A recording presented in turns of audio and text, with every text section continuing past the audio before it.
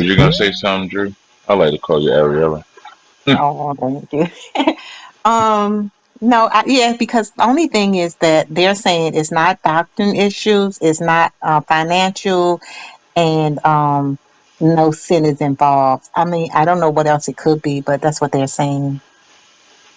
It's like they damn near getting rid of everything. The only thing it could be is I hate my brother. Right.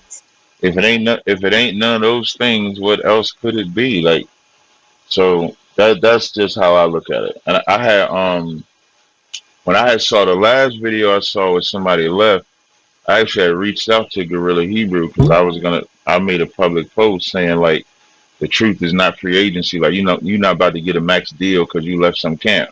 And that's the post that I made. And I called Gorilla Hebrew before I did it so he can understand where I'm coming from because he and I, we don't have no issue.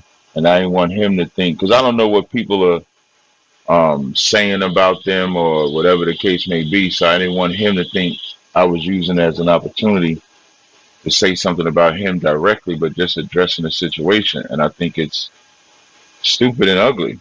It shows we haven't learned no lesson. Like a lot of us that come out of, so that's why I opened the show with the buy the truth, sell it not, because all of them are selling the truth.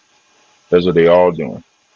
Ain't none of them don't. To me, I don't think none of them give a fuck about the truth because of the way they carry themselves.